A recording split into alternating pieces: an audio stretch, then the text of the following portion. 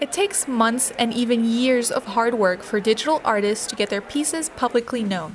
But one student here at Heritage is the artist for a webcomic on a platform millions of people use every day. There was this contest on Webtoon. You could make a Webtoon for a lot of money, and I like a lot of money. I think it was freshman year. Yeah, freshman year, Allison, the writer, came up to me and said, "Hey, do you want to make a Webtoon?" And I was like, "Sure."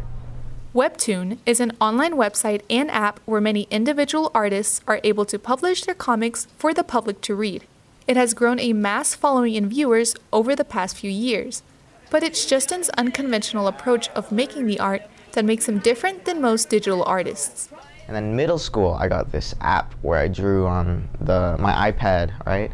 And I think an iPad is a better tool because it's bigger, but a phone is much more convenient. From what I know, Justin draws with his finger only. And I'll tell you, I've drawn with my finger before on a phone. It's really hard.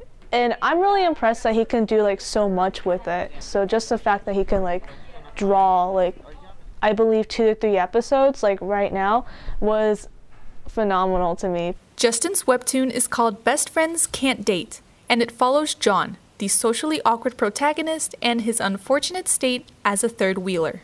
And the story progresses as our main character slowly develops to learn to love himself and improve himself through mentally and physically, and he starts developing more as a person. As the artist for the webtoon, Justin was responsible for the story's art style and the character's choice of clothing. I think most of it came down to their personalities for their clothing, because I think that's the most different thing among them aside from the physical traits that we discussed beforehand. The webtoon has already reached more than 2.7 thousand viewers. And I was like, what? 2,000? Because I thought it was 200 last I checked. So I was really, really surprised. Webtoon is known for having a range of top titles, and many believe Best Friends Can't Date could one day reach the spotlight. I'll be real with you. Webtoons and just everything online is really competitive. But right now what they have so far, I think that's really good. Really amazing that they have so much views right now. And hopefully in the future they'll get more.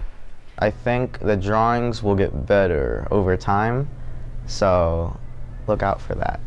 I'm Ixchell Ibañez, reporting for Coyote Nation TV.